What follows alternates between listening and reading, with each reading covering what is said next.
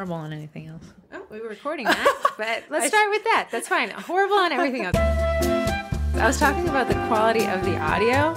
If you guys were interested in the unit that we got the Zoom H4n6, I think. H4n6. You're looking at me like I know. We said we sounded horrible on everything, so what do we sound good on? If you listened to the food conference that me and Heather were the featured speakers for. Keynote. The keynote. Featured, okay. I like featured. The WOBA. The WOBA conference on WOBA. The part where we're doing the decorating, which was the middle part where we go over the gist of the whole speech, it sounds amazing.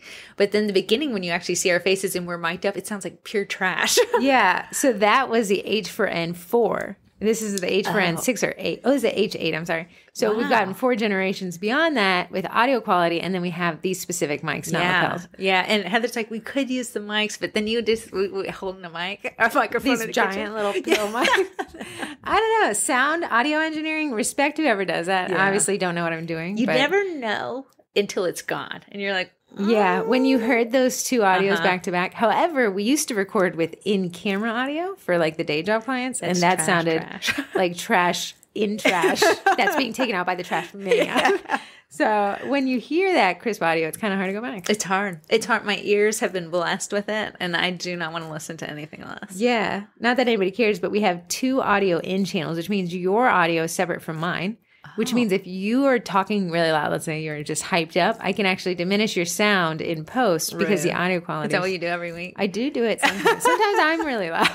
Sometimes you're really loud. Do you have to go through and find where we're loud, or because I use Adobe Audition. It's smart enough to. Okay.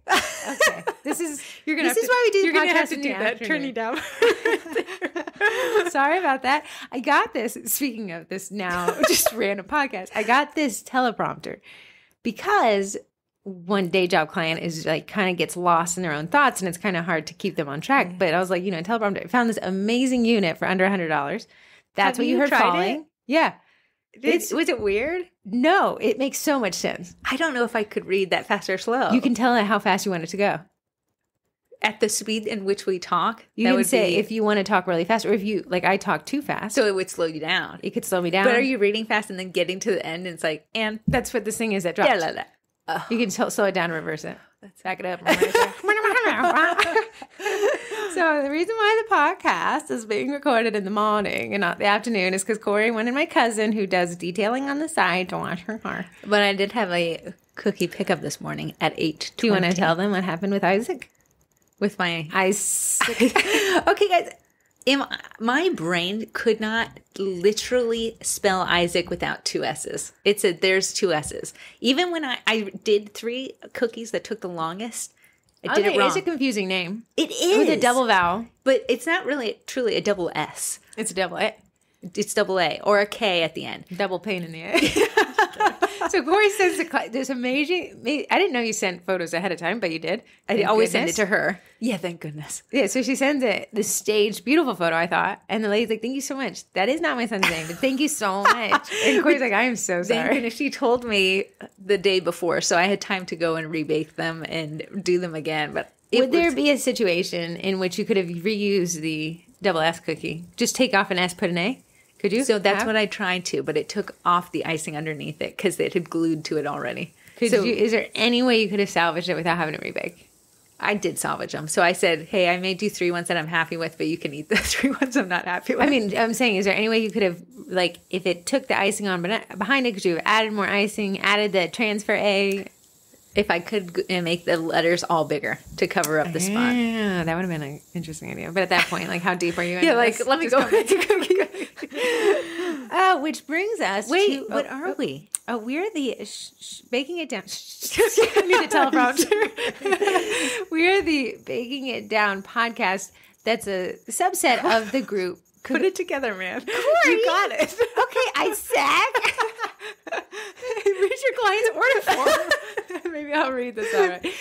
If you're on Facebook, join us at the Sugar Cookie Marketing Group. This podcast is an extension of a lot of the topics that we see asked about or that we cover in that group, which is a blast to see 40,000 like-minded cottage home business bakers mostly. We do have storefront people. We do have people who do cheesecakes and not cookies, or who do bread and not cookies. But or people just starting out who are just thinking about it. I love the concept.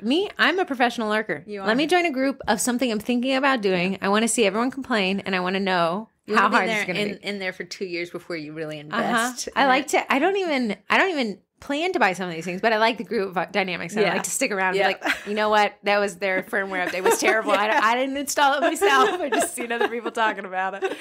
I joined in for these cameras, the 3D printers. I like There's joining a group for everything. There's a group for literally everything. Aren't we so happy though? Oh, I love it. There's a bulldog group where you just post happy pictures of your dog. I'm in a bunch of snake groups. I love to know other people's problems so you can look out for them yourself. Is that where you met your boyfriend? Yeah. Out in the grass. His name's Isaac. Okay, back to today's topic. Yes. Corey had a great idea in talking about, this word that's kind of weird that you hear. It's a buzzword, but it also is applicable, economies of scale. And we're just going to specifically talk about scaling today. Scaling back to is the snakes. a weird word. I said it so many times this morning that it turned weird for me.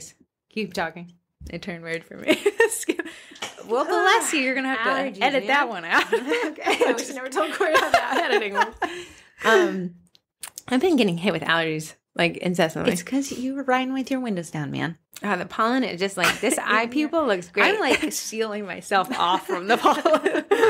It's just, there's so much pollen right now. They call it the pollening here in the area, I guess, that I can see tire tracks on the asphalt in yellow. Yes. Oh my goodness. Yeah. So when I start breathing again in about 3 months, this will slow me down and make my voice drop. It's not. You're still like super fast. Oh, sorry guys. I have to bust out the teleprompt. Fast and nasally. But back to economies of scale. So let's break down what the word is, what it means, and then how we can apply it, even if you're a one-man band. How would you define scaling?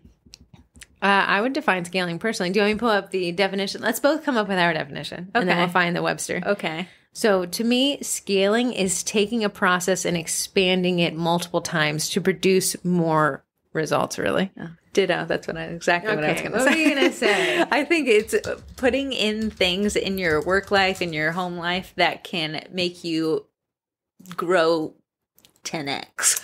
Okay, neither of us are right. It's a proportionate savings in cost gained by increase in levels of production. That's the same thing. Okay. We didn't really say it as far as cost-wise, but it goes without saying. It's the cost advantages that enterprises obtain due to their scale of the operation and typically measured by the amount of output produced per unit of time. A decrease in cost per unit of output enables an increase in scale. So lowering your cost, increasing production. That sounded so much like physics that I reverted back to my high school days. And microeconomics. That physics and glazed over. Economies of pulling the scale.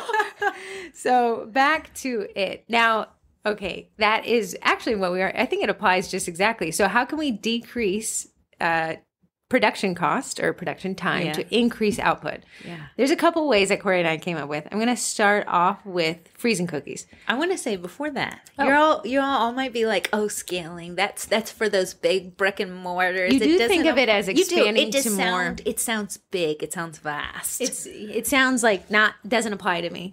But economies of scale can apply to us. And if you figure out how to implement these, you will only ask how you lived your life before. Right. So even if it's just you starting out, you're a one-man band in your kitchen, to the person who's a brick and mortar who has employees under them, we can all scale. Mm-hmm. And that's what's great about it.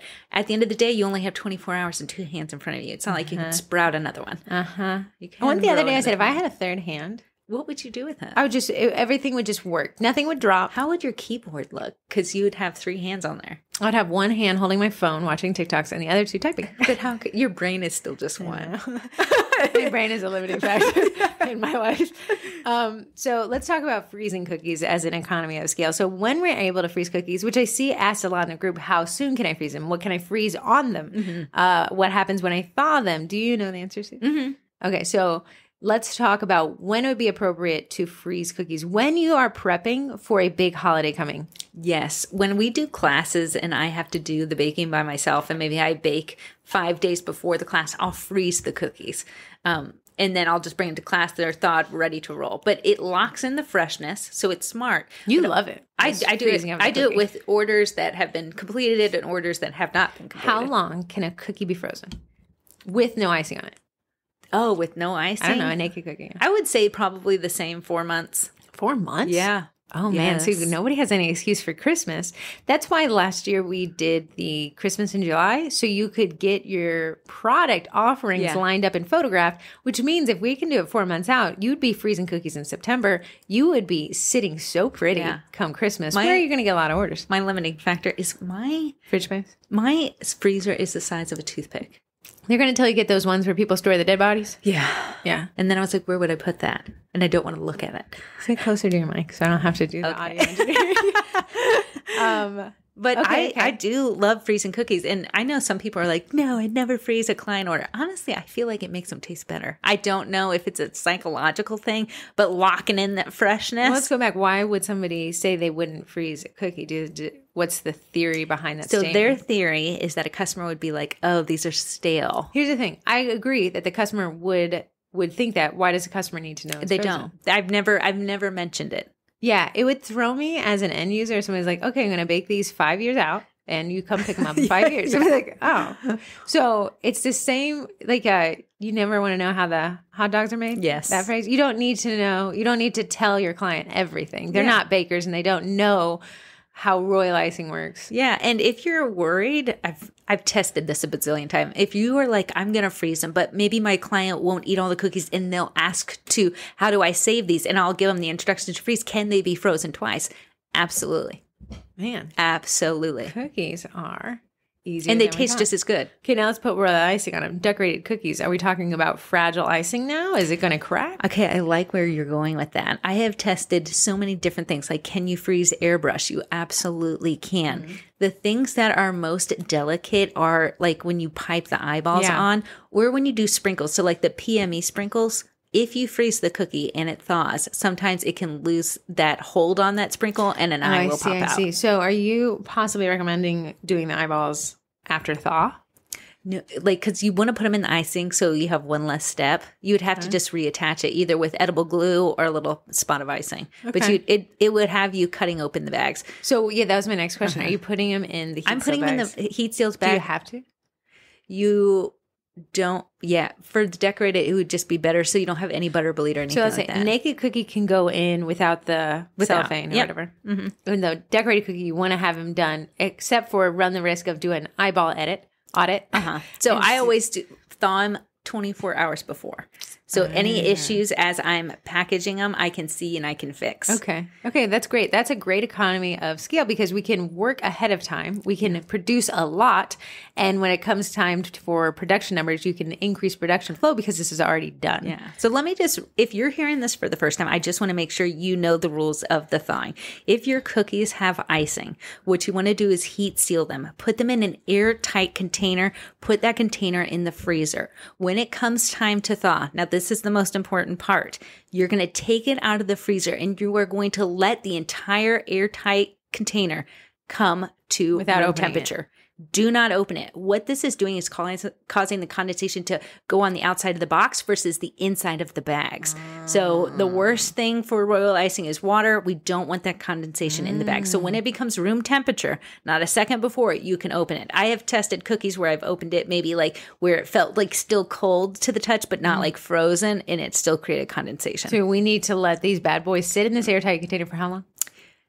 Thawing? It depends on your house, what you do, but I usually do it overnight. It would really depend on the humidity in your house. Okay, another question. Speaking of freezing, if we're on this, icing, used icing. How long? You can do it for the same 4 to 5 months. But I will say the quality. If I don't see red and green in your fridges by August, sometimes the quality of it can deteriorate over that time. Okay. So when you would have to probably remix it if you're leaving it in that long. What if we did a month? I still remix. Okay. Well, why? Just to test that quality. Last thing we want is put this all on a bunch of cookies. Exactly. Time's wasted. This is economies of scale. So sometimes the icing can play weird when it's frozen. Specifically, when I do the pre-made black and it's frozen, I have had some issues. So remixing is great, but it does save a lot of production time doing this and freezing it ahead of time. Absolutely. Or at least not wasting. Yeah, if I have colors left over, I will automatically save them. In your fridge right now, how many icing colors are in the freezer? Like how much? There's so many colors. Really? The rainbow. Oh, Really? Yeah. Are we talking like 20 bags? Talking about 10 bags? 20 bags. And then maybe every 2 months I get fed up with seeing them and I'll And then you do a purge. refresh? I'll purge, yeah. So most of these are leftovers from orders? Leftovers from orders. That's what it is. So if I needed a quick green, instead of having to make all icing, I'll just go grab it, thaw it, mix it again, and put it in the bag and ready to go. Okay, I think you're talking about sage green. If I've seen your last order, sage. What if you had a sage green frozen, but you want a punchy Christmas tree green? Can you add more? Sure can. Great. Sure This is can. a great cost saver, and I think this concept, because I see it asked so many times in the general baking groups, is foreign to people because it is. It does sound crazy. It does. But I love the thought of it. I love the thought. See what you did there. We'll be here all week. So that's a great one. Now let's move on to our next economy of scale. Controversial. Eddie is going to allow you to increase production numbers at a rate you cannot produce manually. But Eddie, for some odd reason, people are hit or miss if they think it's the word. Could you imagine like hating an airbrush machine? I know, but the airbrush machine is saving you because you do not have to make the icing. The projector is saving you. Oh, projector. There's so many tools out there. Like I use the Sweetest Tears stencil holder. There's a lot of tools out there. I've dated them all. We should do these in the morning more often. The color post Olive Garden. There's so many tools out there that can really truly help you scale. And that is why I'm a firm believer in them all. As a business owner, to limit your ability to increase production because you feel like a tool is cheating. Well, call me a cheater, man. I want to say, like, who's the cheating police? Like, that'd be like, where is the line drawn on cheating? Like, are we allowed to use computers, or should we code those and build them ourselves? I know. Where I'm taking orders through a computer, but I'm not allowed to use an airbrush, or I'm not allowed to use a projector. Where's the tool too far? Now, that's the tool you don't want other people to have is a tool too far. Yeah. So I would assess your tool bag. That's what I always say. Don't fight your gear. Last thing you want is an airbrush that's faulty. That's going to eat in a lot of production time. Amen. So sometimes, and this has been my mental messaging of my 30s, is spending a little bit more could save me a long-term loss of having to replace a lot of cheap things. Yeah, that's true. Don't follow me for financial advice. It's costing me a fortune. But that's saying getting a little bit of a nicer airbrush or a nice. What I hate to see is people are like, I'm in the middle of an order and my Pico protector stopped working. Yes. Yeah, so I would say find something, invest in something, because there's, buying $25 projectors 50 times or buying a $200 projector one time, which one's actually going to save you more. And also think of the cost of Botox saving, because I had to go through that last week, and I think it's outrageous. Amen. Another one that is going to save you time so you can scale is a dehydrator. Oh, that's a And I great know one. people are like, it's like, I'm not sure if I should use a dehydrator. What if it dries out my cookies? What you need to buy is dehydrator sheets. And that's what your cookies are placed on. So the air isn't coming through the bottom of it. It's only going through the icing.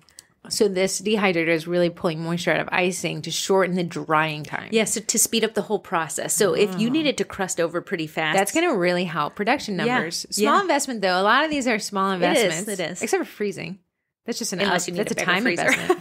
Yeah, Corey needs a dead body one. Yeah. Would you get one? I thought about it, and I wanted a smaller one than the dead body one. I think they do smaller dead body ones, half dead body ones. Does it need like a ton of electricity? I'm sure. It's a freezer. Okay. I've thought about it. I have thought long and hard. Maybe put it in your basement. Maybe the freezer. Yeah. That'd be an interesting idea. Just food for thought. Yeah, food for thought. Okay, moving on. Well, what did you just say? The tools? The dehydrator was that's another great tool. One. Yeah. Thinking back to pull it back to Eddie, corporate orders, I don't know what happened to small business owners, but you all are suffering from it too. You love to see your logo on an apron, on a spatula. Love to see our logos. Small business owners, medium-sized business owners, not cured from the symptoms of wanting to see their logo on things. Want to slap it on everything. They love to see it on a logo cookie. And you may think, well, Eddie is just pressing print. It actually, that's exactly how it works. It literally goes through a printing software. But it slaps a logo on a cookie, and business owners love it. Even if you don't, you're not the customer. I could not imagine piping. Oof. If someone ordered 500 logo cookies, I could not imagine piping on 500 cookies. I could not. We had a client, or Corey had a client. I was helping her with this because I built a file. They had a red circular logo with white text. So we made some of the circle cookies, all the colors. Yeah. And then the other one, we did a pattern of their logo. Obviously, it was all red and beautiful, and they loved it. Even though you bakery people may think it's kind of ugly or less than, That is not what the client wanted. The client wants to see that logo and they want to say it 50 times and something you can eat. Yeah. And they ordered again last minute. If I did not have an Eddie, I could not have taken that order, but I was able to Economies of take Scale. it.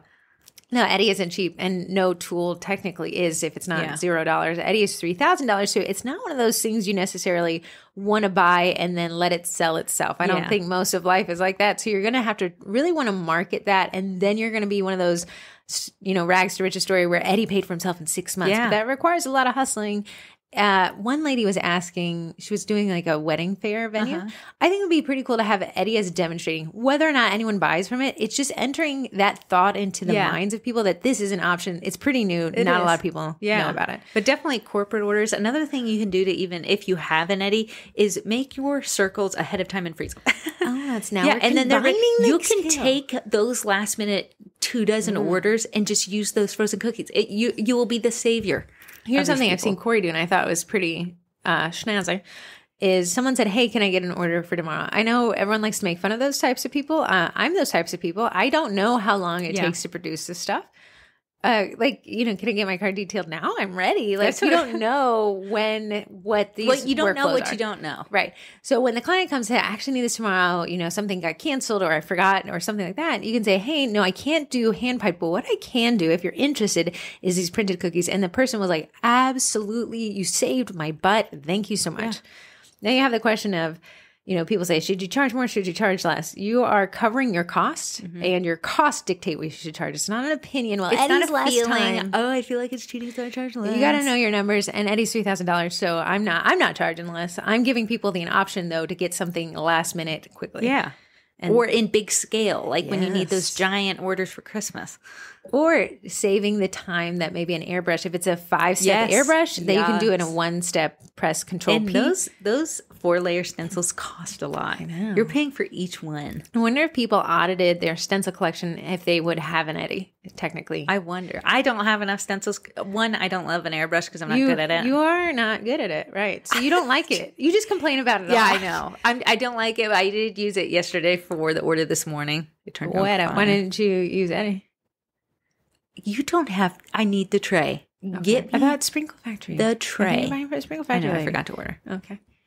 Don't put that back on me. The printer. Okay. Let's talk about 3D printing. Oh, that's a good one. I'm getting ready to psych myself up to place this order for not the Soval that I mentioned before. Trash. Joined the Facebook group. Didn't like it, but I did find this other one. So that 3D women in 3D printing. Yeah.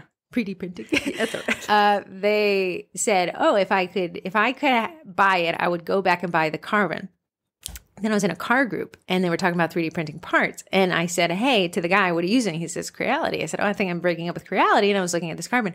Another dude comes in and said, you will buy that. You will never touch another printer. You will ask yourself why you didn't buy it ahead of time. You will never look at enders this is your again. thing, like investing in the little bit of better products so you're not buying a few of the bad ones. So thinking of 3D printing, let's talk economies of time scale, right? So you, from what I've seen, Corey, you texted me late Sunday. Said if you're bored, it's 10:30. I really had to soften you up. Corey said, if you're bored, you want to print this? I'm not that bored. I will never be that bored. Because you'd taken, was it this order, the Isaac order? Yeah. Well, you had really squished that together. Yeah, I really saved that one for the last second. So Corey wanted me to make, it was like a construction theme or something. Yeah. Okay, so she came on Sunday morning. I had printed it Sunday at 9. It was ready to go at Sunday at 10. Yeah. The cutter was. If a customer would have wanted something specific with a fast turnaround time, typically without that option, you just be like, I'm sorry, I can't, or I have to put it on a plaque so it won't look like, the shape that you wanted. But me, I hate doing 2 layers of icing because it takes twice as long. Fair. So I don't like flooding the white and then putting an image on it. Fair. I want it to just fit that image so it's one color. That's what I tend to sell to my customers, so I was able to get with Heather. So now let's take it. So granted, you did not pay me at all for that. I will. Okay. I was thinking about it today. I only charge you $4. You never paid for a cutter in but years. Here's the problem. When your cutter wall is bad, you're like, this is good for one time. Did you get it?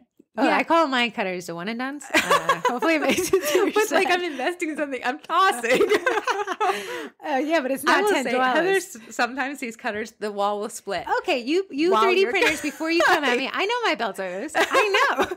I don't want to fix them. I want a new Listen, printer. when you're desperate, you'll take a split cutter over. Let me there and explain cut to it. you. There was the valve in the washing machine didn't cut off and had a water leak. It wasn't anything drastic. However, introduced a lot of humidity. The antithesis of filament is humidity. I want to say that you probably weren't even storing that correctly before your water Oh, loss. absolutely not. And I was then like, you saw let the water God loss, decide. and you said, you know what? That is a good excuse. My favorite thing is when people are like, can you dial in the Sprint? Nah, water. Not dehydrated enough. Yeah, so But I was you know like, the Heather's bamboo like, I don't company? know, huh? The bamboo printing company sells a dehydrator for your filament. Do you run it 24/7? Uh-huh. You run it 24/7? It's not what you think it is. I think it just makes sure moisture doesn't get in, yeah, not like what maybe. you got, like Bacon, going. I have like- no idea. I'm really making up the answers you just asked me. Okay. Right now. I have no idea how it works. So But Heather's the standard in that printer is a time-lapse camera now. Oh, hey. Do we do that? You're going to get famous. Well, look for me on TikTok. Heather 3D prints.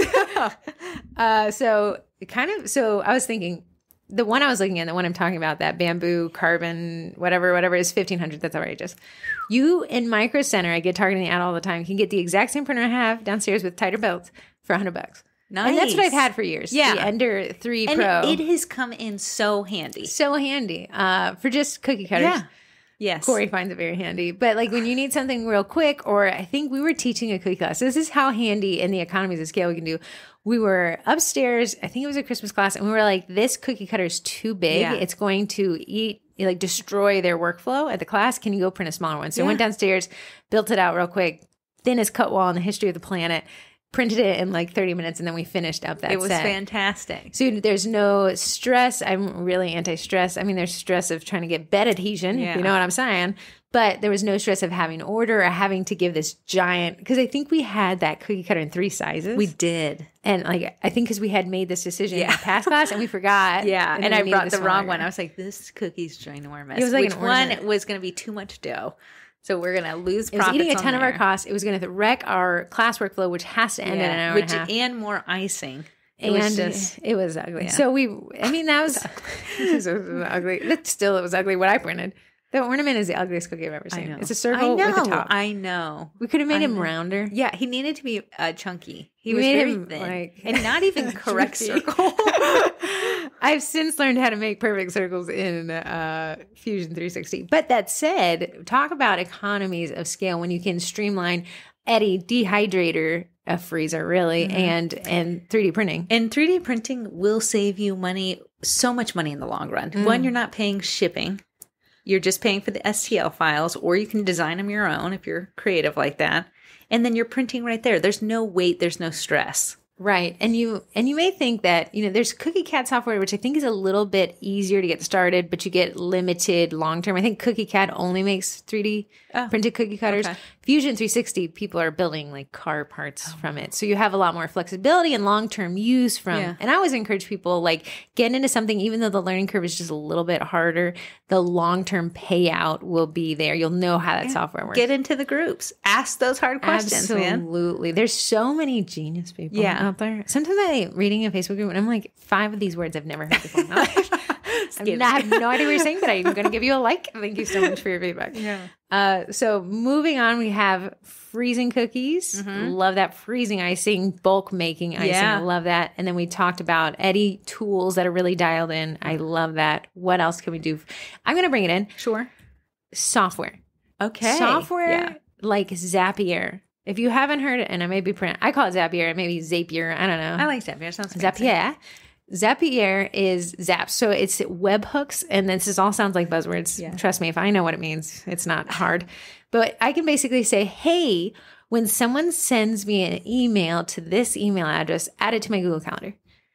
Right? Yeah. So that is just a little time saving. So technically what I have, a bunch of little zaps set up. And Yes. you can sign up for a Zapier account and get 5 free zaps. They can run like, 500 times a month. Oh, 500. So 5 different things, and it can... 5 different webhooks that can run X amount of times per So month. give us some web hooks that you've Okay, seen. one I have, if I set up an Eventbrite listing, add it to my Sugar Cookie Classes calendar. That's how they're getting added. I'm not doing any of that. So as soon as I put an Eventbrite listing up, it sends Zapier a webhook that adds it to the Google Calendar that Corey and I both subscribe to. Which helps me because I won't take a custom order on that because there's so much prep that has to go on. So because Corey subscribed to the same calendar, we both see like, oh, forgot, like this cookie class is coming up. So that's one that I have. I also have, if in Google, I want to say Zapier has so many integrations, like I would say millions of options. Wow. So definitely go look. The platform that we have the Cookie College on is called Podia. When someone signs up, add it to the Google Calendar so that Corey can see there was a new sign up and look for that person's name when they join. Yeah. Like that one. When anybody signs up for the Cookie College, it adds it to a spreadsheet that I then go and audit and make sure that person gets in the Facebook group. Yeah. And imagine if you did not have that spreadsheet. This would all be manual actions, which economies of scale. I'm able to save time because the computer is doing it all night long. I don't have to do it anytime. Other things I have, if I use a label in Gmail, I call the label my do this. Okay. It immediately puts it over into a Asana project that I tell. So each email account that I have for each company is associated with a Asana project. And when I use that specific label, it adds it as a task. Oh, you're lean and green over there. Yeah. Yeah, with my limited knowledge, I am doing some pen and paper. Any client websites that we host, I have all their leads copy onto a lead sheet. That way, when they're saying, are you doing your job? I can say, here's your lead sheet. Here's the leads that have come in since we've been working together, stuff like that. Autoresponders. So when somebody does sign up for the Cookie College, immediately they get an autoresponder set up through Zapier, connected to Gmail that says, hey, this is an autoresponder, but here's the 5 things you need right now to get the most out of this. Oh, so value right off the bat. Right off the bat. So they immediately, sure, you got signed up, but you got invoice. Podia doesn't do much more than that. But immediately you say, here's Heather, I'm in your inbox. I know you signed up. Let me walk you through 5 get starteds. Yeah, that's so nice. Yeah, I can use Zapier to cross-post. If I post to this social platform, post to this social platform. I can use Zapier to send automated reminders. There's a lot of Zapier connections with Square. And I know we don't use Square, but a lot of you guys do. So hook it up. Hook it up. Do you have a Zapier class in the college? Yeah, it's called Webhooks. Oh, nice. It's kind of an intro to it. There's just so many options. I almost say if you find something monotonous or mundane, go to Zapier and see if it will do it for you. And again, you get 5 free. They're not that hard to set up. The wizard to kind of set it up just says, click here, do this, touch that, do that. That's my kind of thing. Tell me what to do with my hands. There's so many options with that app. I think it's one of the most slept on apps. And the fact that they give you those apps for free. We are in the paid plan, obviously, because I find it's a workhorse. There's zapping everywhere. Oh, there's zaps emailing people. There's just zaps just running amok. When you guys submit a Facebook Live, it immediately gets into a spreadsheet of zaps that tells me everything that you submitted so I can just see it in one place. Ideally, and I don't do this, you'd have a virtual assistant, which is what we're going to talk about next, who creates the event listing. Yes. So that's another one. So let's recap. Freezing, using freezers, using tools like an airbrush machine or an Eddy or a 3D printer. Highly recommend. Your tools used you. That's so funny.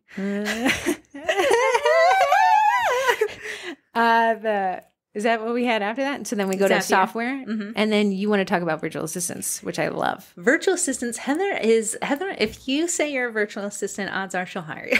I love other people doing my job. Yeah, so a lot of things that we do in our day-to-day business takes a lot of time, and it's not necessarily mental work, it's just time in. If you have something that you do not like to do in your business, whether it be, create an email list. That is boring. Zapier can do that. Oh, Zapier too. Create, what else could you do for your VA? I'll tell you what we use a VA for. Okay. So I know some people are like, why does the baking group require you to give your email address? I agree. Hate it. There are so many scammers and spammers on Facebook it's not somebody, it's a script. And they're just joining.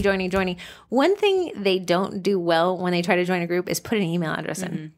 It's a great way to vet people. And I think, obviously, people are like, well, I don't want to give you my email address. I don't want to get spammed. I've never sent an email to the baking group list. So like, they stole my email. No, yeah, really I could immediately, the Wednesday newsletter is only 4,000. The baking group email list is over 12,000. Yeah. I could easily triple my numbers, but that's not how I want to grow my list. I want people to opt in, not be forced against their will. Then opt out. Yeah. So what we have the VA do Corey and I tried to do this in-house. I realized it was not efficient when we did it. My eyes out. So we have this VA. He's from India. I found him on Reddit. I love him to death. Anakin. And he goes in whenever he feels like it, and he'll copy and paste your name and your email address to a list and approve your join request. If there is no email address or the questions aren't filled out, he'll just decline it. Yeah. I haven't figured out a Zapier to do that. Admin Assist is a AI assistant in Facebook groups, but it doesn't really check to vet you. Yeah. So having Aniket do it has been just a peach, and then I pay him on the first $50. And I want to say that man there's 0 pending members there for mine. He must have gone on vacation. He doesn't tell me what he does. We only email once a month. But Corey's like, did Aniket quit? Because there was 100 pending members, and then the next morning there was 0 pending members. There was 0. If on me, there's 7,000 pending members. Yeah. So having a virtual assistant even do something as mundane as that really frees up a lot of time, and people are less upset. Like, I've been pending for the baking group for 5 years. Why am I not getting in? If someone reads through your emails of back and forth and collects all the data, like if you don't have a form, I mean, having a form would really help. But you can make your VA read through 50 emails of colors and stuff. What are other tasks I've seen VAs do? I've seen VAs plan out a schedule. They'll get your calendar together and say, hey, here's what your week is looking like. I think I can free up time by moving this day. Those are a little bit more expensive virtual assistants. But at the end of the day, if it saves you time. We had a VA that helped us with social media posting. Yeah. And it was a very mundane account. Yeah. Corey and I were like, eyes were bleeding. And we're like, hey, if we hire you on a monthly basis, and then you set terms, and then you have like VA meetings each week, like, hey, here's what I need, here's what I expect, and keep it going. I mean, I felt great to hand that over. That felt great. Some VAs, I'll say, treat your VA like a therapist, date around, don't get in a committed relationship. Anyway, that's my dating life. Find a VA that fits your style. It doesn't mean either of you are wrong. If you and a VA just don't click or synergize, you're going to have like Aniket never talks to me unless I forget to pay him. But there's a lot of trust you have to have in your VA. Like, he could boot us from the group. He cannot. No, I did not give him admin access. Never mind. Right. So he has moderator access and can do enough through that. You got to kind of say that. But I do tell people who hire marketing companies, you're going to have to trust me, buddy. We're going to get in this bed together and I'm going to be able, but you want to make sure that you can build that trust. And then once you find a virtual assistant that you like, never let them know. Never recommend them. Don't let anybody know. Sometimes I see in the groups, people are like, yeah, my VA assistant's like, I'm naming my first child after them. People are like, can you drop the name? And they're like, no, I don't want to overend the name. No, you'll never know. Because they think if they give the name out, it's going to take attention from their account. Yeah. Now, if you're saying, hey, VA sound really interesting, I don't know a lot about it. There are groups on Facebook of virtual assistants that I've joined. I like to read what they do, what they offer. I mean, I'm just lurking everywhere. And you can kind of say, hey, here, I would like to hire somebody, follow the group rules, but it's a great way to source somebody. Yeah. Aniket is the guy who cleaned out, this is so funny, on the Vendy Blendy day. Yeah. Like the day at midnight, we had you can no longer delete groups if there's any members in it. So we had to go through and manually delete 6,000 people. I know. So I said to Aniket, like, I'll try to help you do, and then we're going to go to bed if you wouldn't mind. He's in India, so he can miss his day in our night. Then in the middle of at 4 a.m., he's like, panic. I think I've been removed. But Corey had accidentally deleted him. I was trying to help out. And I was like, delete. So I was like, Corey, I'm not making this man do this. You and I will now do it. And then we were able to archive the group after that, which is hilarious. Oh, yeah. But a VA can save you so much time so you can focus on that growth in your business, taking more orders, customer outreach, marketing. Consider hunting for a VA now for your Christmas, for that Thanksgiving and holiday rush time. You could really, really start finding that perfect VA fit now, and then say, hey, let's get this contract versus started. Trying to have to feel that would be out. hard if you need them, and if you don't even have time to do your own work. Having to hire somebody to do it as well is going to be a little rough. So you could start scouting that virtual assistant. A lot of them are American based. I know that I use people out of India. Really like them, just really easy to work with. But you can find somebody, you can have a virtual assistant that's almost like your employee of sorts, just like contracted. Your person. What Heather does for the virtual assistants that we have had is make a how-to video to send them. What it does, it takes Heather out of the That's another great economy it of is. scale. And they can always go back and replay it. So if Heather wants something done a certain way, instead of the VA being like, Heather, how do you do this again? They can just go back and replay the video, and it helps streamline the process. I'm going to tell you what app I use for this. We do have the paid version, but the free version will get you most of this. It's called Loom. It has a desktop application version, but it also has a Chrome extension. So what I can do is I can say, hey, VA, and I can talk to them. This is exactly what I want you to do. Here's how I want you to do it. Here's the workflow. Now guess what Loom offered? It's AI. Of course, AI is like the buzzword in the last month. It summarizes what my video is. No way. In very short, so I was recording the digital downloads and it did everything in a boop. Yeah, I will say that will really help you with your VA, really take you out of the equation, but really fit them to your style of things. Yeah, I really like it. VAs can also do follow-up emails if you want to say customer feedback. I hate customer feedback. If you want customer feedback, they could be the follow-up person. Yeah. And then you can give them, their own workspace account for Gmail and stuff like that. Yeah. So really, really like that idea. Do we have any more on the baking side of things? Oh, wait, you're about to say something. Well, I had one that you Go ahead. Facebook ads. Facebook ads, the 24/7 salesman. Yeah. I like Facebook ads. Facebook will spend your money. There is some advanced ad courses and there's boosting posts. At the end of the day, there's a better option than the other, but neither is necessarily wrong or bad or there's just a more effective, more efficient way to spend your money. And that's through Ads Manager. But boosting a post isn't necessarily a waste of money. And I would say it's a great gateway to kind of check out ads. Now put a low spend amount. Yeah. Don't forget what your ad spend is. We don't want you to have I made $100, but I spent $500. We want to say, but I do like ads working on selling for you using the platform. Go ahead. A lot of times I'll see in the group people I posted to my page and I got nothing. Here, no one has reach. So what you need to do is force it in the feeds of the people who want to buy. And that's going to, instead of having to post 20 times and hoping that, something hits, you can force the ad into their feed and really wake them up for a portion of the price. And you're like, I don't want to pay. But here's the thing, the time that you're making those 40 posts, you could put that allocated cost towards your ads and save money that way. I've seen these pages, speaking of lurking on Facebook, my favorite pastime, that just create the page, but they're really just ads. Yeah, I've seen ads being run for these products. There is one ad I got for years, but when I go to the page, it hasn't been posted to. Is that ideal? No, but isn't it effective use of ads? Yeah. Basically, their Facebook marketing campaign is replying to comments on this ad. Yeah, and that's the 100% why the page is there. What we want you to do is be active on your page and on the ads. But there's only 24 hours in the day and 2 hands, unless you have Anakin and there's 4 hands. Yeah. But that's how you'd kind of really let Facebook work for you even when you're sleeping. And now Facebook's AI is pretty smart that it can serve. When I was creating an ad the other day, it was do you want us to show us to people who are more likely to respond? Do you want us to show this in, they're sneaking ads in weird places now. They are. Underneath someone's post, there'll be a little ad. I know, or in someone's reel. You can. Yeah, I could say yes to putting an ad in my reel. What do you think about reel placement of ads? Yeah, I'd say no. I'm not in a mood to ad click. You know what? I saw it on someone else's reel, and it was. Are you talking not, about the banner at the bottom? Yeah, yeah. It wasn't that invasive.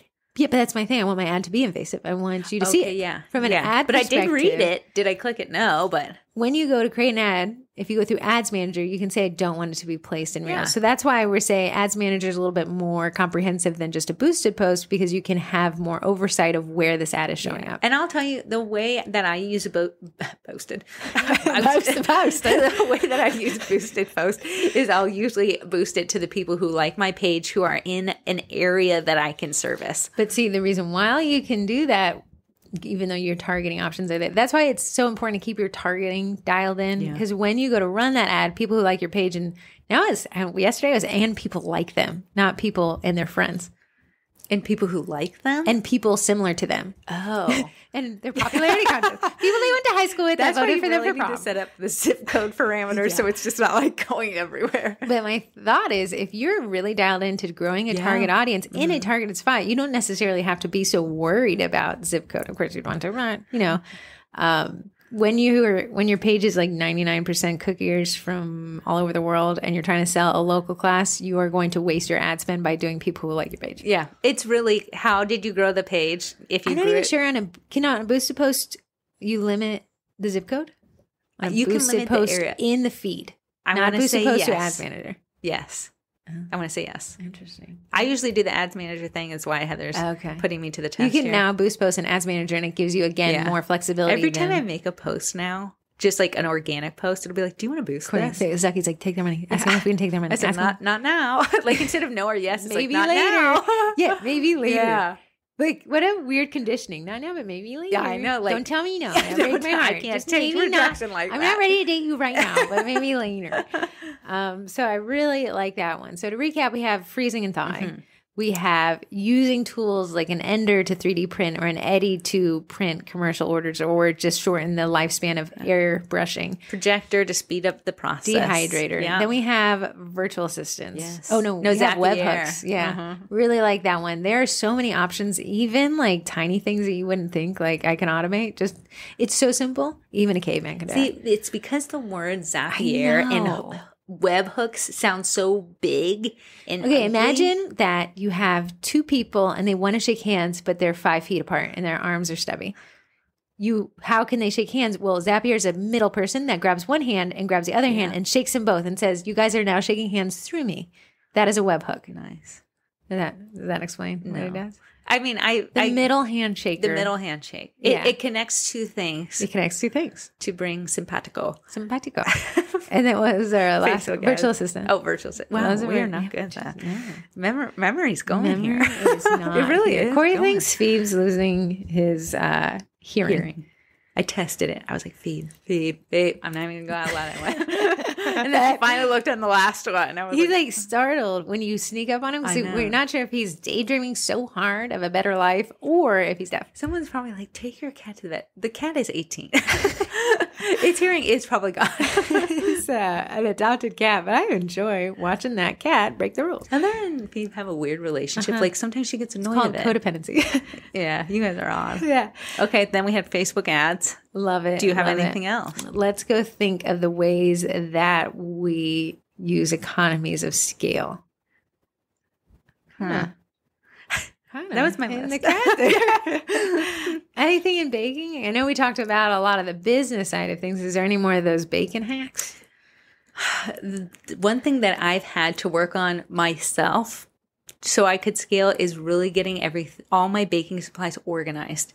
If when That's I a have to time find scale a cutter and it takes me 40 minutes. You were using a cutter organizing app. Are you still using it? It didn't come out for the iPhone, so I had you to switched stop. phones. Yeah. Those, I think Google Keep is a free. I saw someone is sponsoring CookieCon that is a cutter organizer. Don't know the name. Never used them, but I did see it as a sponsor. Okay. But organizing your stuff, like I went and got a stencil binder for my 2 stencils. Yeah. because Did you make a reel about it? I did. And people ask you a million times who made I the did. thing. Who I makes did. it? The Sweetest Tears. Yeah, they were Stencil asking like binder they holder. couldn't Google it. Would it show up if I Google it? How much is this bad boy? Because I saw some The stencil binder holder? Yeah. Not the stencil holder. The binder. stencil binder. Sweetest The Sweetest Tears. tears stencil holder Binder. stencil You're talking about binder. Yeah, I'm just saying what's showing up. The stencil storage binder. Yes. Cookie Countess has one. Sweetest Tears has one for 70. No, that's the stencil holder. I'm Oh, talking so the about stencil holder for your stencils. Yeah, I'm seeing a lot of the inserts. Okay, let's see Sweetest Tears website. Do we know who runs this? Is this a big company?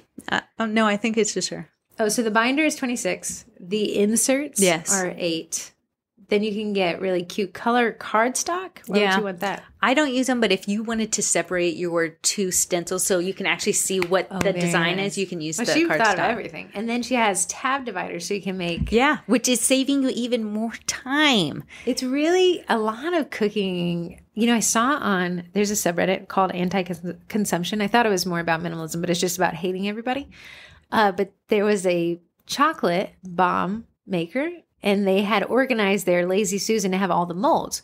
And Anti-Consumption, the person who made the post, which called OP, was like, this is disgusting. Look at this consumption. And someone's like, oh, no, bakers actually have to have these molds to offer their products. And then the person got downvoted. Oh. But I was thinking a lot of the organization will save a lot of time. It And does. also, one thing I hate for people is when they don't know what they have And buy it again. and they buy it again. That is That is eating me. into your margin, man. That is me. So what I've done is I do one organizing thing a week because nice. I'm already started in the business. If I would have started this when I started, You'll never know. You never know when you're going to you start. never know. You never know. So in my boxes, I like when the tissue paper matches the theme. But that means I have a lot of tissue paper because the themes are always Nothing do I impulse buy more than tissue paper at Target. love me some tissue paper. I also hate working with it. Okay, because you're buying the cheaper one. Yeah, you need to buy like the chunkier one. Okay. So I have put all my tissue paper in one box, so I can visually see. Like, Cord, do not go buy blue again. You got it. My phrase that lives rent free in my brain is: if you don't know you have it, it has you. Mm-hmm. And and I wish there was a way to calculate your storage costs. Of course, we're not inventory managers, but there's a cost of having something sitting on your shelf. It's not a cost that you see and it doesn't hit your bank account, but it is a cost. And the cost, the benefits, the profits off it go less and less the longer you have it. So speaking of inventory management, in the beginning of COVID and everyone was staying at home, and then we all of the entire world had the great idea of now making their patio more functional. Yeah. Because it's all you could do. So everyone went and bought Target and Walmart's patio sets. And then obviously they had no inventory. So they placed the orders to China for these big, giant patio sets. Of course, with the whole supply chain issue that COVID, it resulted in these patio sets coming in so late that nobody wanted patio sets anymore. Because the world had opened up and now they're out and about. No one wants to sit at home. Right. Anymore. So Target and Walmart were like reporting to shareholders, listen, our inventory costs are sky high because supply chain has caused limited inventory storage. Plus these patio sets are huge.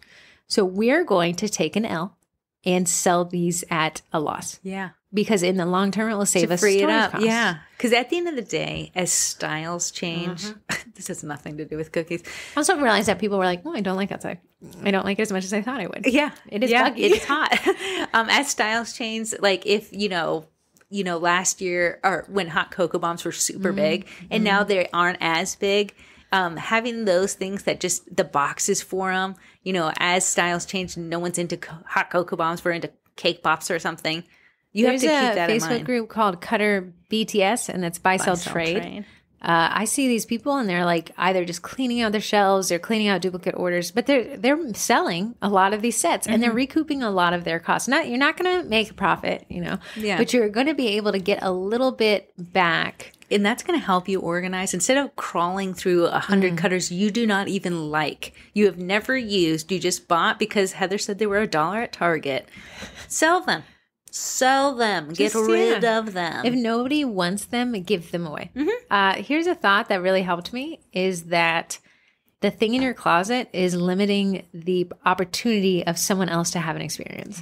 So I have this obsession with business jackets. You do. I had 26 and I said, well, you're not even wearing one in the year. So I could donate these. I didn't sell them because I don't necessarily enjoy the whole selling clothes. Shipping. I hate the UPS thing. So I said, if I donate these, maybe one person or maybe 26 people can go to a job interview and look really professional Put money without back having in to the pay. local economy. The academy. In this academy.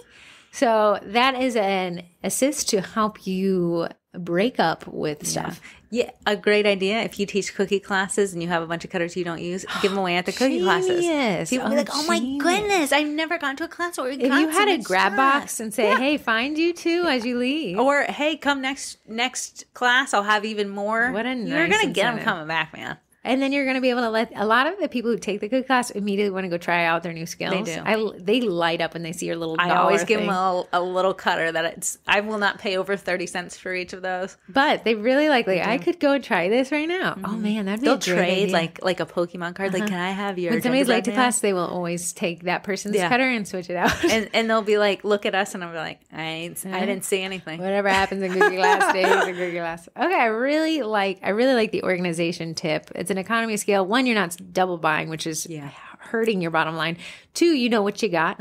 And 3, you can incorporate that into your offerings. I really like the tip, though, of getting rid of the cutters you know you just don't like. Yeah. And I know I have them, and why am I keeping them? I don't know. I just let them go. Let go, let gone, right? So that takes us through the economies of scale. Now, your business and our business may be a little different businesses.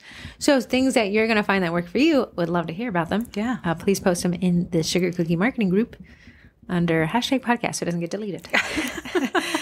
But let's go through the Facebook Lives. I finally got them up. I saw that. Look at you working, girl. I know. It takes me some time. You know why it takes me some time? But I even use Assist in this because I want to make a graphic to put as the event cover. Yeah. But then I want to make a group post. Yes. Then I want to make a feed post, and then I want to make a story post. Because at the end of the day, my job when you guys teach Facebook Lives is to get eyeballs. Yeah.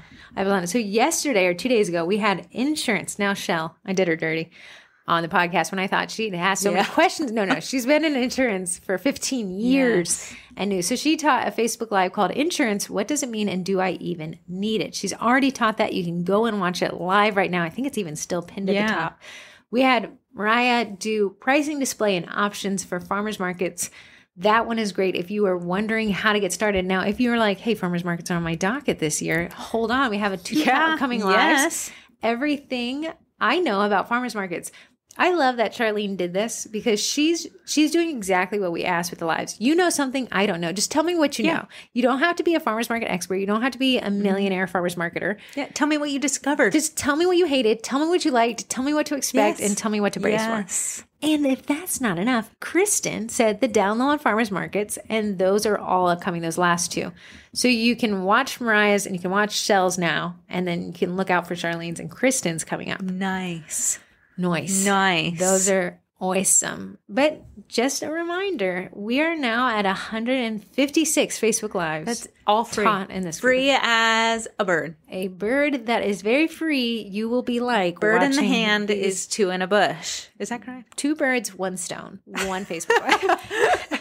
Wednesday newsletter. Okay, unfortunately, I accidentally told Corey that I kind of like seeing parents talk. It was like not an obsession. No, it was just obsessed with them too. So Corey only sends me TikToks of parrots, and I was like, hey, possibly I didn't think I did, but possibly I let on too much that I like birds talking. I just was casually. You did say this on like last week's podcast. Well, you haven't slowed. No, because now I haven't slowed it off. I'm in the bird algo is there. I just love how they throw out random words. Give me a kiss. How are you doing? So anyways, my TikTok inbox is completely birds. You know what I was thinking about? Birds have no ears. They just have holes in the side of their heads that's protected by feathers. Yet we have these big flappy things that are all are shaped different that we call ears. Like if you think of how complex an ear is. Yeah, it's like almost like a dish so we can like bring sound in. Right, like the face kind of plain, right? 2 holes, a mouth. But then your ear is like an ear. It's just designed. If you didn't have ears, people will make you an alien character in movies. That's how much ears add to a face. But they're also weird ears. They're so weird. And then we pierce holes in them. Yeah, why do you only have 2 in that one and 1 in that one? I was kind of going for this asymmetrical vibe. I wish it was in the bottom hole, not your second up hole. Oh, well, I'm not going to grant your wish. So get your own ear. I'm just trying to help you out. I like fidgeting with the right side. I think the right and left brain are very different. All my earrings out. They hurt so bad when I slept. It just was painful. Jen is getting her upper earlobe done, or like one of these cartilage piercings. Yeah. You can't just go to a piercing pagoda or a Claire's and just have them do the chink. You need to go to a tattoo parlor that has a piercer and they use a needle. It sounds a little bit more painful. But what I've heard, and you pierced people can correct me, is that it moves the cartilage aside versus the other one breaks the cartilage and leaves that to the infection. I will say, when I was doing my Instagram growth for sugar cookie classes, I found a company, and it's called Upper Lobe. And all she does, she's a nurse. Talk about niching it down. And she does ear piercings. Nurse? Yeah. Is she local? Were you thinking about it? No, I just like her stuff now because she's amazing. She was looking for Upper Lobe. She does it in your house if your kids are scared. You know, like you have a birthday girl and she wants to hold my hand. Tell me it's gonna be okay. Yeah, I had gone to a tattoo parlor possibly because I hardly have any tattoos at all, I felt kind of like judged for the I lack know, of tattoos. I know. Like, no, I'm trying to get in to be cool. It's with almost you guys. like if you don't have a giant tattoo, you don't belong there. So why are you even in the building? But to get a giant tattoo, you'd have to be there. People are like, I don't like tattoos are interesting, but now they opened up in DC. What was it called? It was No Regrets Tattoo Parlor. Okay, because it does the tattoos that disappeared in like a year. No regrets. I was like, that's hilarious. That's hilarious. Does it like 100% disappear? I don't know. I assume they use this different kind of ink that your body can absorb more quickly. That's how, if you see like tattoos on people who've been in the sun or older skin, it's UV damage to the ink. Yeah, it breaks it down small enough so they can take it. And that's why it almost looks, the word is blown out, the sides of the tattoo. Well, speaking of, when I went to the Botox lady, it's unfortunate that you got to pay for that. I think it should be included in being a human life. Oh my goodness, I'm so sorry, Arlington. No. Oh, I almost pressed answer. We haven't had a phone call together. Hello? See, I don't know how to turn my watch sound off. Wait, they're done helping you. Also, they're saying Google it. Google it. I like you guys. You guys are my Google. What was I talking? Oh, yeah, when I went to the Botox lady, I was like, hey, this new trendy thing you see on TikTok is Morpheus 8, which apparently is an extremely deep needle coupled with a laser. Yeah. And I was like, hey, what do? I don't know what the price is. I think it was so high that she was actually talking me out of it. I want to say it's as much as cosmetic surgery is. Yeah. So, whoa. But she was like, it is so painful. But what it does is it damages the skin in the second layer with the needle and the top layer with the laser. And your body's like, oh, no, we got to go fix it. And it happens to accidentally fix some wrinkles. To it. Yeah. This lady in front of me at the Botox place had gone 3 Morpheus 8 treatments. And I was like, I don't really think you need them. And she's like, that's why. Oh. And I was like, wow, you look great. Thank God the lady told Heather, you don't. She said microneedling. She said, if you guys are interested in Morpheus 8, no, I'd pass away by the price because I asked what microneedling cost and I passed away. I know. I got on that TikTok algo of Morpheus 8. People were like, they look like they had been burnt on the sun. Yeah. But when it heals. Yeah. Yeah. So the lady in front of me was like, how did you like it? And she's like, I did the 3. I hated it, actually. It was the worst thing I've ever felt, but it works so well. I'm doing it again. I know. See, beauty is pain. Pain is beauty. Anyways, if you're wondering about the Morpheus 8, Heather has no idea about it, but you can Google it. So can you. And turn your phone. We need to go to Olive Garden. So My stomach is eating itself. I've been up since 4. So my Olive Garden at 4? Because I texted you at 6 and I didn't get a reply. 6 in the morning? Uh-huh. You did not. I woke up at 6 to see if you texted me back. Oh, I did not. Rude. Yeah, because I knew you'd be asleep. I said, she's sleeping for another 5. But I woke up to see, and I saw that I was ghosted. Why would you read that? That would wake me up instantly to physically read something while I'm sleeping. I'd be like, because I couldn't sleep. It's done. Oh, so you've been up since 4? No, then I saw you didn't text me back. So I was like, well, okay. I guess I try to close my eyes again. Let us know. What is the Cookie College? The Cookie College is a group on Facebook. Now, it is a paid membership, but my job and Corey's job is to make it so you'll be like, how did I live without a Cookie College? How did I live without you? I'm going to know. Okay, sorry. Go to an Olive Garden comatose state immediately. The Cookie College, you can learn more about it at thecookie college.com, but it has actually everything we offer. The Cookie College gets everything. That's the phrase. It is a private Facebook group with almost 1,000 people really, really, really rooting for you. Rooting. I have been surprised. So the main group, the Sugar Cookie Market Group, is 40,000 awesome people.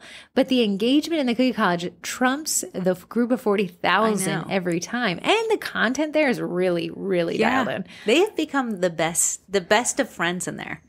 I call each other roomies. I feel like they came for me and you, but stayed because of everybody. I think else. they were like, we don't like you anymore. We're our own friends. I know. I'm always you guys like, are what's the RAs? You guys are RAs, and we don't like you.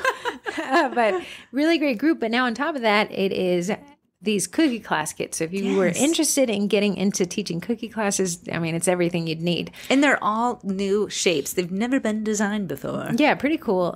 You can say, $76 a month ain't chump change. It ain't. But kind of back to the economies of scale, if I teach you how to do it, you only need me for a month. Yeah. We have people that say, hey, I just want it for 1 month. I'm going to take every class. I'm going to absorb everything. Heck, if you joined today and stuck in for 1 month, you can go back 2 years worth of content and snag that stuff. And if you're like, 90 classes and Heather's teaching another one this week, that seems overwhelming. If you say, hey, I want to come and I want to learn how to take the right photos, and you only take those courses, you can be in and out in a month, and you could be growing your business. And then maybe in a couple months, you'd be like, okay, I'm ready for email marketing. Just sign up again. You can leave and come back as much as you want. People are like, okay, once your membership ends, you can't access the content anymore. Record it before your membership ends. Go watch it again. What am I going to do? You Drive over there? Be the cookie police? I want you to record it. I want you to implement this stuff. And I want you to be like, wow, I made so much money. I'm going to join back again. If you did not learn something in college, we would not have it, because we'd be like, okay, people wouldn't buy. Oh, I didn't really learn anything or didn't really like it. Our goal, our 100% goal is to get you to learn something. Literally on Mondays, Corey and I will be like, how can we get them to stay longer? What can we do? What value can we add? Yeah, so it's pretty great. And then now the roomies have started teaching lives themselves. Jessica Wolf will be teaching a live on Chat GTP. Nice. She's really into that thing. Did you know at Chat GTP you can say, here's what I have in my fridge. What can I make? Make me a recipe from this. Yeah, there's a website that's called that. But I know. I want Chat GTP only. Mm-hmm. If it's not Chat GTP, then it's not me. No. I think AI will change our future. That's what they say. But I was seeing there's a school that has gotten this new software, this college. GTP 0. It tells you if it's written by Chat. It tells you any portion written by AI. Yeah. Well, there goes my Economies of Scale there. So as new as it's coming out, but then they were like, yeah, write it for blog posts. But will blog posts be where Google will be like, that's AI? There's a whole Facebook group that I'm lurking in, where they try to see if they can get Google to tell whether it is or isn't. But you know what Samsung announced yesterday? What? They were going to switch the default browser to Bing. Google's talk stank. Their stocks tanked at the thought of Samsung switching to Bing. Bing, if you don't know, is owned by Microsoft, who did it was like $4 billion investment into Chat GTP.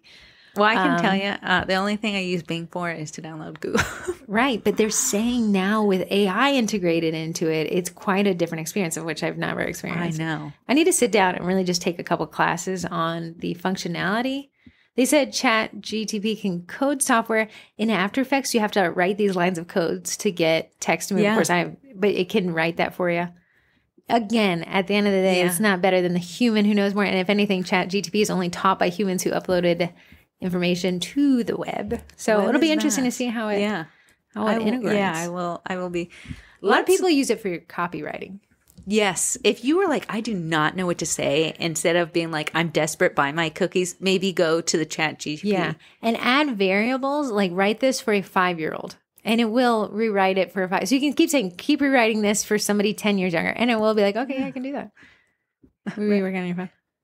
I went to go to our sponsors. Okay. And I just saw this post. Remember the AE Core scratch and dent sale? Here's someone who just got their scratch and dent. I just opened my scratch and dent purchase from AE Core backers, and I am in love. The very small blemishes on these are easily hidden and easily missed unless you're really looking.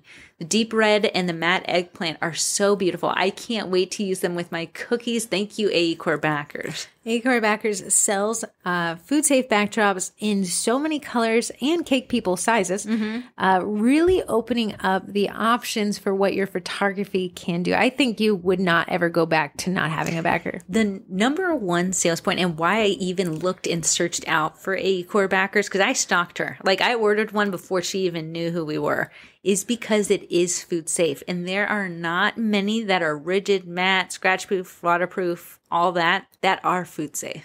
Here is an interesting thought I had. Our older sister moved at the beginning of COVID into one of those new build Stanley Martins with the gray and the white and the marble. It's stunning. And she said, yeah, I love this house, but all my photos are looking exactly the same. So she, even with this absolutely stunning kitchen, which you were like, that's what I'd want, said, I need to mix it up with some bright colors. And I think she got the apricot and a couple others. Yeah. Because she was like, it just gets boring when everything looks exactly the same, even though her house is the house you'd want to live in. Yes. She's even said, yeah, I got to get these backers too. And they are very nice. You can actually save 20% if you are in the market using the code SUGARCOOKIE at checkout.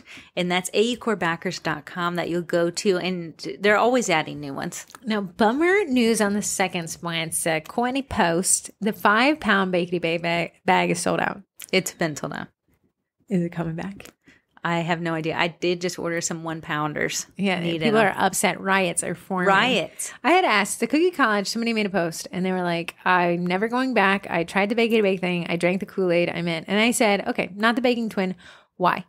And I've heard these things, puffiness? Yeah, the puff. I heard not having to add anything additional. However, someone was like, I'm getting a little bit of bleed in the same thread. And someone's like, add just a tinge bit of white. Is this sounding correct? Oh, yeah, for sure. So what does adding white do? Adding white just creates, like, it has more color to it. The thing about Bake to Bake, it already has white food coloring in it. Right. But adding a little bit more can just maybe stabilize it just a tinge bit more so the colors aren't going back. If you live in a humid environment. Oh, I honestly, it's hit or miss. We live in a very humid environment. My colors haven't bled except for yesterday. I used the black pre-mix stuff on the white, and that did bleed. The black premix from Bake to Bake? No, she doesn't make it. So you just get pre-made. There's a bunch of companies that sell it. So you put two brands on top of each other, and there was some. There was a little bit of volume. Well, so I would say start with the recipe on the back of the bag. That's what I use. And then it seems like adding white, if you have any issues, may give you a little bit more elbow room, right? Mm-hmm. So, but I mean, the reviews from a non-baking person to see people that excited about it must be pretty good. Code TWINS at checkout to save 10%. 10%. But let's hope that 5 Panda comes in because that's a great deal when you can get it at 5 pounds. And it is free shipping. I did go to our website and confirm. So it is baketybakeIdaho.com, and what you're looking for is Royal Batch, and what you're waiting for is 5 pounds, and what you're using at checkout is code TWINS, and what you're saving is 10%. Yes. Last but not least, we actually already talked about him, but it's Mr. Eddie the Edible Printer. Which I know makes it sound biased. But I'm not. No, I would say if you join and lurk in the Eddie group, you're going to be able to see honest feedback of what Eddie can and cannot do, of what he is capable of and what he has problems with. However, I have yet to see people not be so stoked they got him. I think what I've seen is people see Eddie and they think about the software and they get overwhelmed so they don't open the box. Yeah, that's going to be 100% zero ROI. That's going to be a huge loss. That's a giant paperweight. Open the box. I did do the setup without their coaching, and for me, I think we're all capable of it. Just follow systematically. If you're one of those people who kind of just barely reads, that's not this one. You're gonna just want to read every sentence. Make sure you're being methodical. Don't just plug everything in. Like, people are like, it's a box, I'm opening it. You're plugging everything in. No, let's just follow the system setup, and I think you'll be just okay. I think it'll be fine. And then you get an hour-long coaching session with one of their support people. Yeah, and you can go over all your questions, hey, what happens if it does this? But then you can also go to the group and you can search people who have had your same question already. Yeah, and then in the group on Mondays, they allow vendor posts, and you can see people have created even more specific tutorials if you didn't think that what came in the boxes. I said already, but I should have said already. Corey needs some... What do you get from Olive Garden? I have never Corey ventured. Only gets this one thing. Cheese ravioli marinara sauce. I've never ordered anything different. Does it cheese? Ricotta? Manitoba? I think it's a mix. I don't know if it's just ricotta. Okay. Does it have any flavoring? Yes. The sauce. It's in the sauce. It's under the sauce. I prefer either the 5-cheese baked ziti or, keep it standard, spaghetti with meat sauce, no meatballs. You did go left field and got what the waitress did. It was great. However, my intestinal tract is not built for food that is that rich. Tortellini. Tortellini with Alfredo sauce and chicken. I'll say every bit of it was flavorful. It was just a lot of butter. Heavy. You're taking a nap. You're gonna breathe real slow. The podcast is gonna be. Where you take the seatbelt and just pull it out just a little bit. Been there, done that. Been there, done. You got a twin trust? You got a twinny trust? You know what I think I do? I'm really hyped on these 3D printers. You are. That carbon, I'm probably going to place an order for it. Now, here's my thing. I want to tell people who buy an ender, and while I was talking about the water loss, is because I do not have an enclosure for that ender. I did buy one. It is so unattractive. So? It is so bulky, and to kind of see the front, you want the vantage point. Is bulky. Right, but with this enclosure, so what happens with 3D printing is you need to keep the heat in the area of the print high. What happens if there's cold air, but 3D printing works off of heat, is you're going to get probably an adhesion issue. You're going to get the layers of the 3D printer are going to start pulling up off the print bed. And when you have so many problems introduced and you're trying to fix them, it gets pretty frustrating. This carbon bamboo printer comes in an enclosure. So what I can do there now, it also can print 4 different colors. Of course, this is just adding to the cost. Yeah.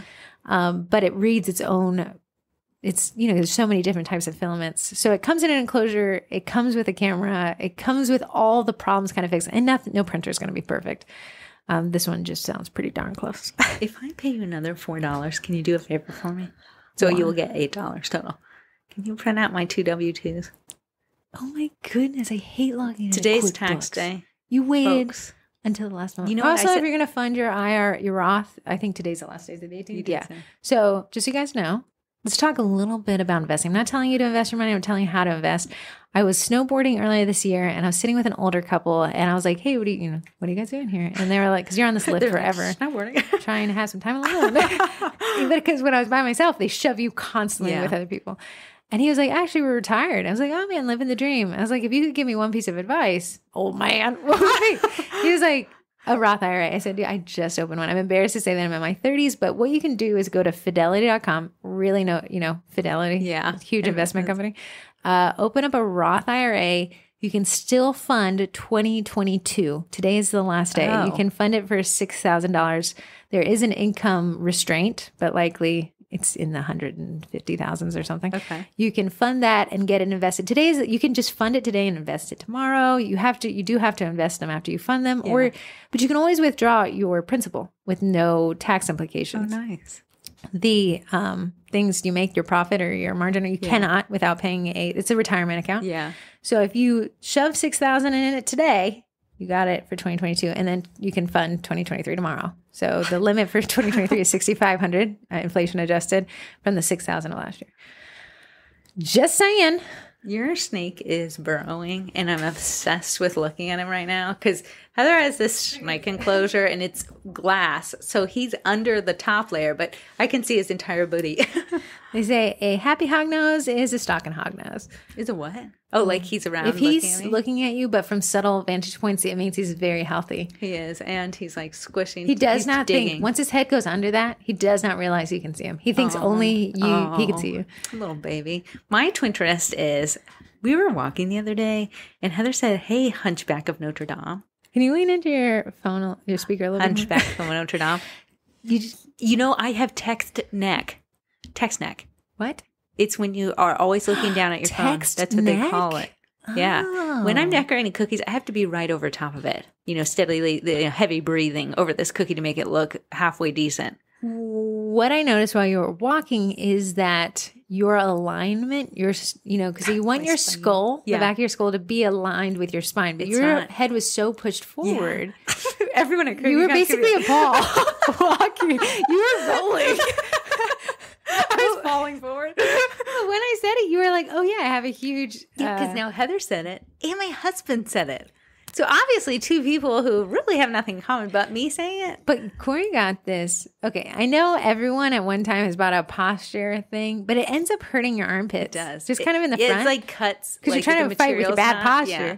But you found one that was made of like all stretch cloth. It was way more expensive than like a cheapo one. But if you're not going to wear them, then the $20 wasn't saving. Yeah, so this one is $60. It is $60. I'm tempted. It's called the most comfortable one, and that's why they know their worth. And Did you they're get it on charging Amazon? for it. Huh? Did you get it on Amazon? Amazon. I almost feel like somebody can make it, but it adjusts from the front. So the other ones that adjust in your armpit if you have any issues reaching your back with your hands, that's really hard to get to. But this one adjusted from the front. So you put it on like a backpack and then tightened it. And then tighten it. It has a little Velcro on the front. I would say I wore it under my shirt yesterday, and I think if I wore it over my shirt so you would see it, it wouldn't have had any rubbing against my But a little bit arms. of like rubbing? There's a little bit of rubbing, and it's because when I was doing cookies, I had to stretch over. But like if you were typing like this, you wouldn't feel it at all. There was a subreddit for I think it's called, again, I just lurk everywhere. I love reading other people's lives. But it was like, what's one thing you can do to make yourself more attractive? So I'm like, I'm so curious what the answers are. But first, second, third, top voted comments were posture. And also more confident. When I am hunching over, Nate says, "Be confident, stand up straight." then I get would offended. smack you. You be confident, stand up straight while you're walking out that door, find a new wife.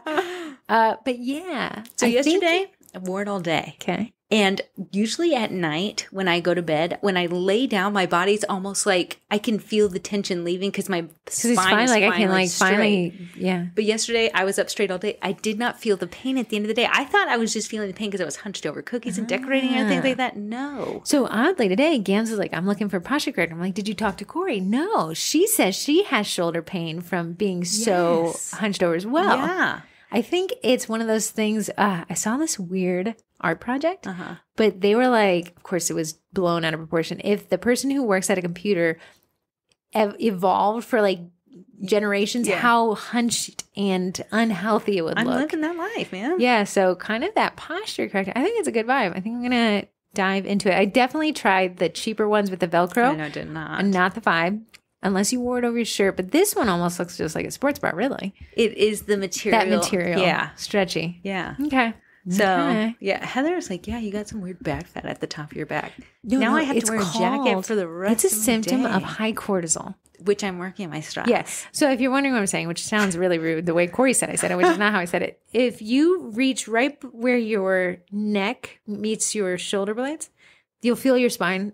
That area where the bone is will create a fat pad with high cortisol. That's what it's called. And you'll kind of feel that it's kind of squishier there where it looks a little, and that's due to, uncontrolled stress and poor posture. Yeah. So why should we live our lives suffering if we can do small things today that mitigate stress? Yeah. So my back pain is something I do experience that I was like, oh, I just need a massage. No, I need to stand up straight. Right. So I think it's good vibes. What else can we talk about? What else can we bore them with? Yeah. What could we bore them with? I feel chatty. I do. Chatty Cathy. Yeah. When it's literally time to eat, we are 42 minutes late to the Olive Garden's opening. Here's my thing. I bought this old collector car. And I realized you cannot get parts for it because nobody wants to give them up. And if somebody sells them, they sell them so overpriced that almost like one plastic piece was $70. They know their worth. They know the supply demand. And so what you can do when you see a market in distress like this is you can disrupt it. So I found a guy in the same car group who is like, I will 3D print these parts, but what I have to get is one part. So you might be like, Heather, why don't you just 3D print it yourself? Don't know how. He has the scanner. This is the thing. It's reverse engineering. So you take this part, you scan it, then you bring that into Fusion 360 and build it backwards. Yeah. It's hard to build it forwards if you don't have the original part. So I am shipping him. Taking a gamble. Yeah, I am taking a gamble with this guy. I'm shipping him some parts so we can disrupt this car market. But I think he might take the parts and then not disrupt and charge. That would be whatever if you're going to be selfish. But I told him my goal is to keep these cars on the road at least 10 more years. We're going to have to take. So what I've also been doing is people have been selling the manuals. These cars are from 1990. Yeah. So the manuals are selling for, obviously they're finding them in their basement after they don't have any car. But they're selling it at such a surcharge. So I found a guy, he gave me 3 books and he said, I just want them not to go to somebody's basement. I want them to be used. So I said, you know what? I think I'm going to scan them and upload them to the cloud and absolutely decimate the flipping market for these. So I found 3 more books, not even for the car that I have, for the generations after it. I'm going to scan those. Got them last night. Nice. This is my little passion project, screwing over people who are greedy. Nice. Are we allowed to say screwing over? You know what I posted? I don't know. Are we allowed? I don't know. I'll have to do some research. I don't know. That seems a little spicy and dicey. But I feel like you got pretty close the other day. What did I say? I don't know. Something where I'm like, oh no, podcast land. I thought it was when I said marketing nuggets and know-hows. No, we didn't say that this week. You didn't even. What did you think about the content this week? I loved it. I think this is a really solid bet. It was my idea. It was. It was. It was great. Oh, what else can we talk about? I think they got to be bored by now. If anything, they've turned it off already. Oh, you guys turn. Oh man, it's 1:22. 1 hour and 22 minutes. Yeah. Bye guys. Go to Olive Garden. See you later.